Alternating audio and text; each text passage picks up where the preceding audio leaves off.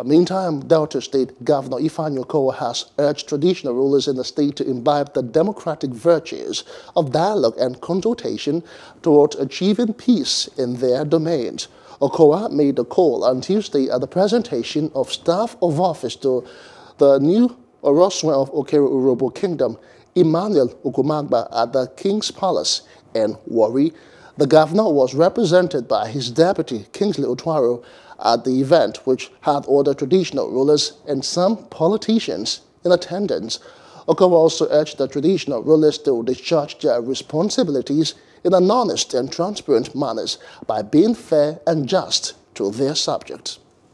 Hello, hope you enjoyed the news. Please do subscribe to our YouTube channel and don't forget to hit the notification button so you get notified about fresh news updates.